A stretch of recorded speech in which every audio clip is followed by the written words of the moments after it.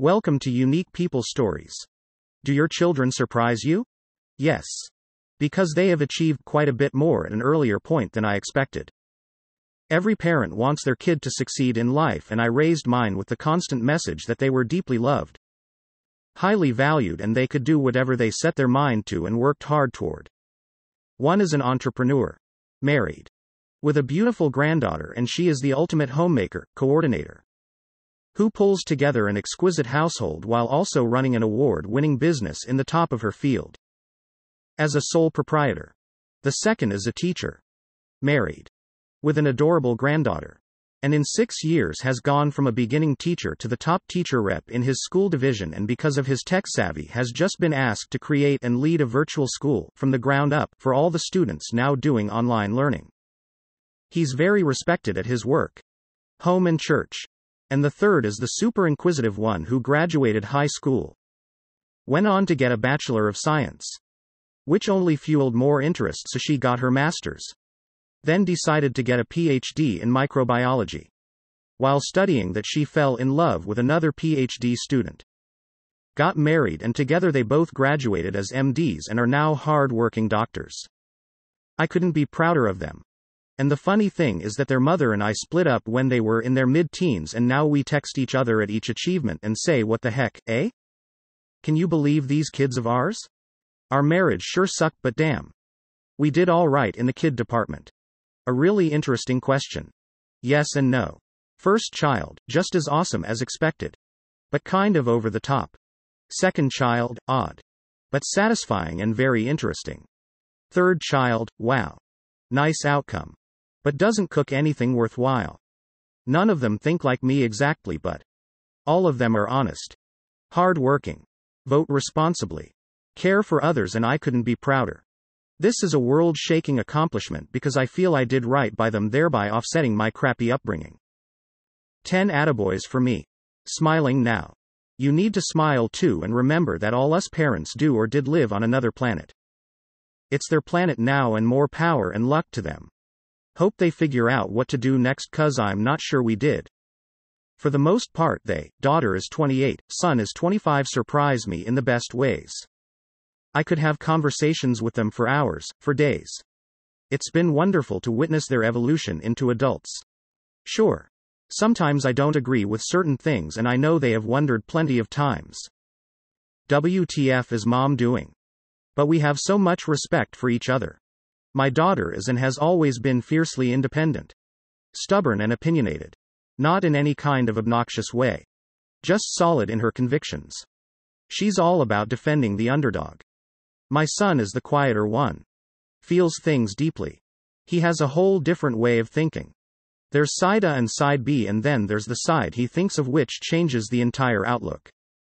I adore my son. Both my husband and I came from dysfunctional families. But on the outside, my husband's looked like Leave It to Beaver. My husband's father was a high-functioning alcoholic. And my husband was one too. But he was verbally abusive. I was brought up in a foster home until I was 13 when my foster mother died. I was sent back to live with my birth mother, who had borderline disorder and regularly attempted suicide, leaving me to care for 3 of my younger half-siblings.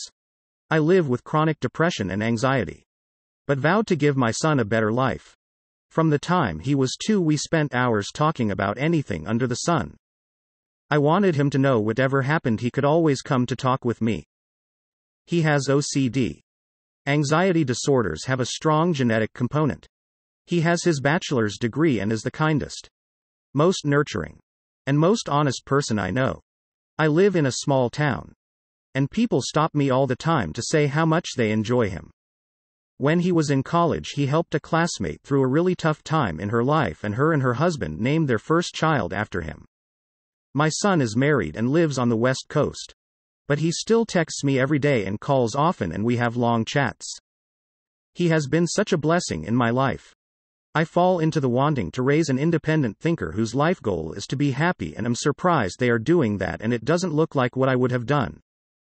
Mine is completely uninterested in living a life based on making more money than they need, and is into self-sufficiency, grow own food, not buying new, living in marginal houses, Can't really tell if just unmotivated or strongly believes in those ideals. Probably both. They did just got a job in their field where they want to live, but it's part-time with no benefits. So I guess that's a win really. I'm left of center. Dad's right of center and they went to private school and have a STEM degree. I thought they'd land in one of the categories we're in. I'm 95% fine with it but worry about the lack of benefits.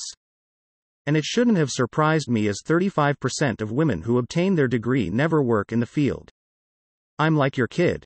But I took a different path. After holding down a successful career for 20 years and saving up, I quit my job a year and a half ago. Moved out of my apartment. Got rid of most of my stuff and put the rest in storage. And have been traveling ever since.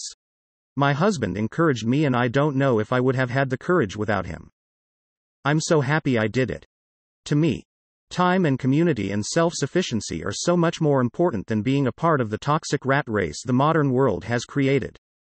My oldest 37 disinherited me when I wouldn't loan him $5,000 for truck driving school in 2010. Called me back to say he was a sexual deviant pedophile and needed space. Haven't heard from him. But hey, there's 3 grandchildren in foster care because he couldn't keep it in his pants. I adopted a now 36 boy. But he came out as a girl 3 months ago. And gee, is his wife pissed off? Gender reveals are tricky at this age. Love them regardless. Our children need love. My 29-year-old daughter is just confused. Because her mom is a staunch Republican feminist that voted for Obama. And my ex-husband is a libertarian Trump supporter.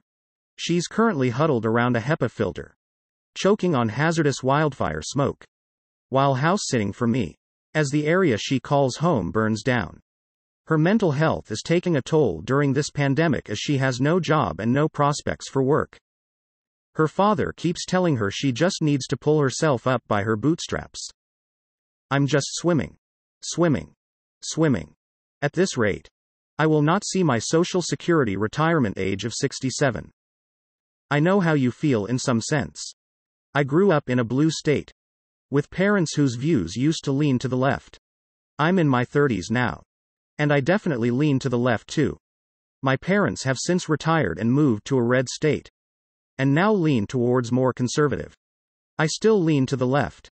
And it's hard talking about politics. So I try to steer clear of it. Recently, I had a massive argument via email with my father, in which I had to tell him we cannot discuss politics anymore. Because I love him and mom. And that it's clear we do not see eye to eye. And I didn't want this to ruin our relationship. I have to say I'm a bit disappointed that their views have changed. But I still respect them and their views. Although I do not appreciate when their beliefs are being shoved in my face and being talked over when I'm trying to voice my opinion. Because I do not do that to them. It's very difficult and awkward at times. But I love my parents and do not want politics to ruin my relationship with them. As long as you respect their views, you have done a great job. If you can have conversations involving politics that are respectful of each other's views, that's terrific. I hate hearing about families that don't speak to one another anymore because of their disagreement of politics. Best of luck. Do you have children that surprise you? Or maybe you are a child that surprises their parents?